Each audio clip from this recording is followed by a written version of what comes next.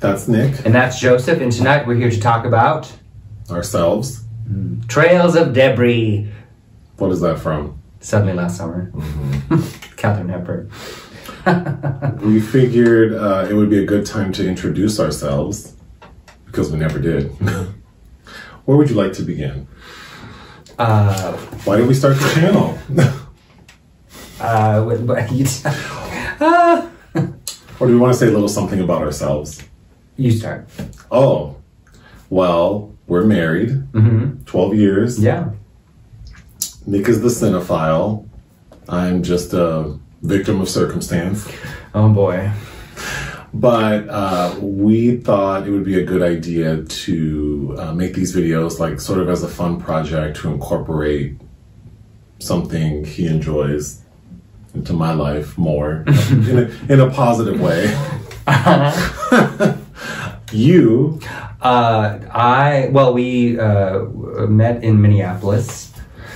And we lived there for the first couple of years being together, and I started writing for a website called Ion Cinema and in 2010, and then a year later we moved to Los Angeles, and that allowed me to have a lot more access to press screenings, etc., etc., and that led to flying all over the world to attend and cover major film festivals, and Joseph ended up, of course, being a victim of circumstance and taking along to a lot of films, and this, I think, was a way to incorporate a project that was just for fun to work together on. Yeah, I don't think we thought anyone would watch these videos. Initially, I wasn't even going to make them public. Yeah. So funny how that turned out. I think also I wanted to see review videos. First of all, the whole spoiler thing. I really don't like watching, people who review trailers. That does not appeal to me. Or people who review films and don't really tell you like the best parts. So I wanted to make videos where we just tell it all. Ideally someone wouldn't watch our videos if they don't want the movie to be spoiled. Right. Or if you're sensitive about an actor or a project, I feel like it's weird that people will find, if you like Will Ferrell, then don't watch a review about Eurovision and they get offended that we think it looks like a troll. But anyway, so that's where we started. Another note on, I personally do find it difficult to spoil films because I had my childhood upbringing. I was chastised greatly for ruining endings of films by my mother, and so for years later, that's kind of been a thing. Like I dance around synopsis, which is why I usually allow him to do that. Sure. But again, I'm also of the mind frame that trailers themselves are spoilers, so if you really don't want to know anything about it, tend to all that stuff afterwards is what I think. But another topic I think relating to why we wanted to do these kind of videos is I think a lot of times when I read movie reviews or see people talking about film, they're really just pandering. Like they just want, especially in writing, like they want to come up with a one-liner that will be used like purposeful, for promotional material, purposeful pulled quotes, like saying like horror masterpiece or best film of the year. I feel like if most critics had to, I think there's an automatic sincerity, unless you're a really good actor, which many of them exist. There's an automatic sincerity in having to explain yourself and your opinion in person. I do think that I am better served in written form. Not that I feel less authentic that way, but I've found that through this experience that it's really hard to dance around a subject without giving your true opinion when you're saying it. Yeah. Next thing, we are not comedians. No. We're not trying to be funny. I'm not trying to be a caricature of a sassy black man or sassy gay black man. We're just being ourselves. There are often references to Sigourney Weaver or Isabelle Huppert. That's because Nick has a lifelong obsession with both those wonderful ladies, through which I did have gotten to meet and interview thanks to being a critic. You have a tattoo of Isabelle on your back. I have a very large tattoo of Isabelle Huppert on my back that she's aware of. I'm also a huge Janet Jackson fan, which is why I mention her all of the time. I have Janet Jackson tattoos, more over here. And keeping the legend alive. Keeping the legend alive. She's still very strong and kicking. The name Fish Jelly. So that's the name of the channel. We've never actually said Fish Jelly. No. In 212 videos, we've never said Fish Jelly. For me, I don't like the idea of like branding. I think it just is weird. And I knew we needed a name, but I didn't have any intention of saying it. The name Fish Jelly comes from the Destiny's Child song Bootylicious. There's a lyric. Well, it's like the chorus, the right? refrain, yeah. I always make fun of the song because... Well, because the lyric is, I don't think you're ready for this jelly. But we would joke that it sounds like, I don't think you're ready for fish jelly. Yep. So that's where it came from. That's where it came from. And I did write a song that we'd always meant to record on the off chance. Nick wrote a pretty catchy, like, rap song. Yeah. Although, like, me rapping, I feel sounds a lot like Peaches, but... But it sounds good. And maybe one day when we hit X amount of subscribers, we would record it and make a video for it. How do we select films to review? Because there are a lot of comments, like offering suggestions on films we should review. We're only reviewing press screenings or like re-releases on DVD. Yeah, so our films are like whatever's weekly being released. In the case of the pandemic, what's streaming weekly. And also I get an awful lot of Blu-rays that I'm covering. So we try to cover some of the more important ones. Criterion Collection is near and dear to my heart, of course. Kino Lorber, Arrow Video, things like that. Yeah. Of the 211 videos we currently have, film reviews, only 5 were films that we just did for fun. Yeah, to be kind of goofy or silly. Yeah. I mean, that's cool that people leave suggestions. And a lot of them are fun movies that I also enjoy or think that they're worth talking shit about, but I don't know that we would... Well, maybe one day we'll... When they get a Blu-ray release. Yeah. Our dynamic. So there are comments about like the way we interact. Oftentimes people might think that we don't get along or that I interrupt you too much, you talk too much, you're condescending towards me, I'm rolling my eyes at you. That's just our dynamic. Do people say that I'm condescending? Somebody's... Nobody said that. But yeah, that's just our dynamic. We actually kind of also thought that making videos would be fun because people we've known, like friends or people who meet us for the first time, will often comment that they find our dynamic interesting. We've had people think we're like fighting. Yeah. And really we're just having a conversation. We're just having a very vibrant, passionate conversation about abortion, and usually we both agree. We're having like extreme arguments about topics we both agree on. Yeah, so. Like that Maria Bamford bit. Yeah. So if you're uncomfortable watching us, don't be. We're not uncomfortable making the videos. I have a memory disorder. Yes, oh my God. I legitimately don't remember a lot of things, so it's not an act. But I don't make a huge effort to take notes and remember things because I think it's kind of funny, and I know that it annoys him that I don't remember a lot of things. So it's not a gimmick, it's real. I don't remember. It's very real. It's very real. Another comment we get is, why do I try to end the videos? Like I try to abruptly end them. Some of it is just to be funny because I know it takes them off guard. The main reason is we're both very busy people. Very busy, very important. Gainfully employed. I don't have a lot of time to spend, talking extraneously about something. So, I mean, to be serious, I have like a budget of time in my head of how much time I want to spend on these videos. Okay, Joan. Well, if you think about, I have to watch the film, record the video, prep for it, edit it, and then upload it. So for me, a 10-minute video is about the amount of time I can spend. So when I know we're approaching the 10 minutes, that's when I usually try to cut him off. Yeah. Joseph is very much, it's not you, it's the dirt. I'm very Faye Dunaway as Joan Crawford in Mommy Dearest. So comments, still staying in that vein.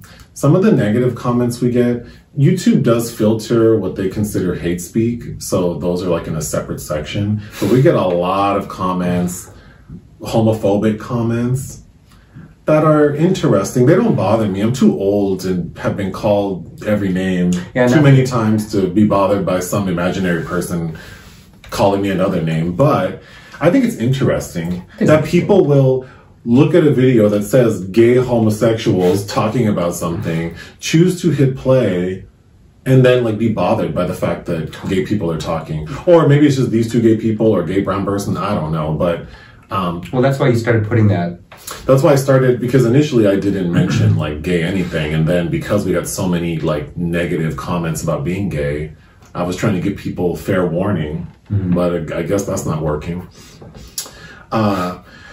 Fun fact, most of the negative comments we get revolve around us talking about like white privilege. Yeah, disparagingly. Yeah. As it should be done. Which is not surprising considering the world we live in. So, but I think it's interesting. I expect it. I expect anytime we say something about a white character behaving a certain way, or about racism, or a black person being, or anything revolving around race, people don't seem to like that. Or looking at anything through that a queer or racial lens, I think is bothersome to people. Because I've noticed comments like that too. Like we always make it about race. It's like, but that is an important perspective always to take into consideration. Yeah, which it's like everyone's all on this sort of kick right now on social media to promote. Sure, but we've always done that. Sure. Our personal lives ends in the videos. Yes, but I think it's interesting that people say that, but then they seem very bothered by it. Yes. So I don't know how real people are being. Anyway, on a positive note, what do we like most about doing these videos? The time spent together. Yeah, it can be a fun activity. Well, what I enjoy most is talking about film. Yeah, I do too. Mm-hmm. So like watching a movie with someone or a group of people and then spending time talking about it afterwards. So I think it's fun to do it and then actually like record it. And well, because as much to your chagrin, I own a film library. And there are a lot of films in this joint. But that to me, that's the pleasure. I love having movie nights. I like it's about sharing. It's about I like talking afterwards. Mm-hmm. Yes, you do. Mm-hmm. I think there are people who comment on these videos and they always have nice things to say. And even though it's difficult to correspond and keep up with them, I think it's really nice to see people be kind. So I think that's a nice benefit of doing the videos.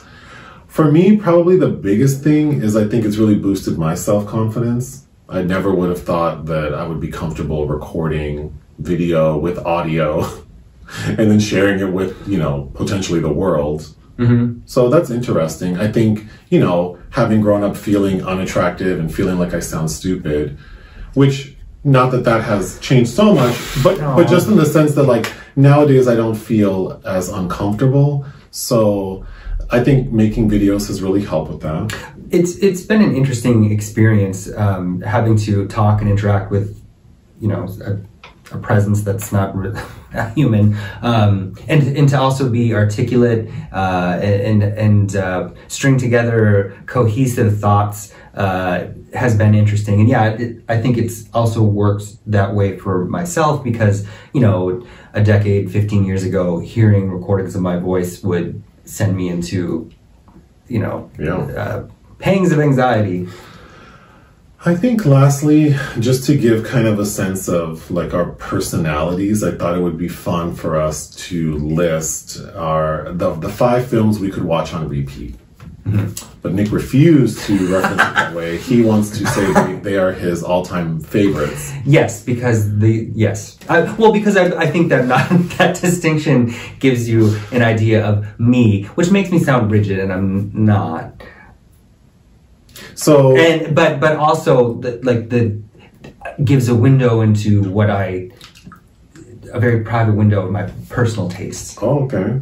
So here's an exercise in getting to know someone's personality. So would you please list your top five all-time favorites?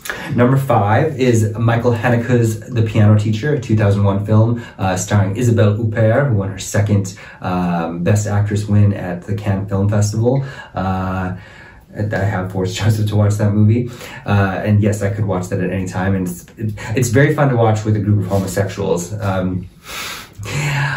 Number 4 is Possession, which I also have the poster art tattooed on my back of, the 1981 Andrzej Żuławski film starring Isabelle Adjani and Sam Neill, which is a metaphor for divorce, but features a spectacular Isabelle Adjani performance, who also won Best Actress at Cannes for that performance. Number 3 is Suddenly Last Summer, the Joseph L. Mankiewicz production of Tennessee Williams' play. It's a 1959 film that stars Liz Taylor in one of her finest performances, who I believe would have won that Oscar that year had she not been fucking Eddie Fisher. And Katharine Hepburn and Monty Clift and Mercedes McCambridge, and white gay elitist that is never seen named Sebastian Venable. It's cannibalism, it's homosexuality in highly censored American cinema. I did happen to do my thesis on that film. Fucking love it, could watch it right now. Number 2 is a tie. RuPaul likes ties, I like ties. It's really Aliens, James Cameron's sequel to Ridley Scott's 1979 Alien. But you can't have one without the other. They're both phenomenal films, of course. But, I mean, Aliens has the slight edge, but as I said, I could watch either of those at any time because magnificent Sigourney Weaver, and I could quote many lines from that film as well. And number 1 is probably a little more of a controversial choice because it's directed by Roman Polanski. It's his 1994 film Death and the Maiden, based on the Ariel Dorfman play starring Sigourney Weaver and Ben Kingsley. And, you know, I probably watched that film hundreds of times, and if you haven't, Sigourney Weaver is amazing. Of course, didn't get an Oscar nod that year because it's a Polanski film. Somehow Jodie Foster got nominated for Nell, whatever. But it's interesting how my understanding, because I saw that when it came out in 1995, and I feel like it's a film that can be viewed through a lot of different perspectives and lenses as well, considering Polanski, who as a victim and victimizer kind of relates to both those key characters in stellar ways. Anyway, if that ever gets a Blu-ray release, we'll review it. But anyway, that's my top 5. My top 5 films I could watch on repeat are number 5, Beetlejuice. Number 4, Death Becomes Her. Oh yeah. Number 3, Kingdom Come. Number 2, Mommy Dearest. And number 1, To Wong Fu. Thanks for everything, Julie Newmar. Mm-hmm. That's it. Yeah, that's a good list. Yeah. Those are all very entertaining. Final words. Thanks for watching. Who are you? Whoever's watching. Jerri Blank. We will continue to try to make better videos. Oh yes, it's always learning about ourselves and the world around us. Yeah. That's all, folks. Bye. Bye.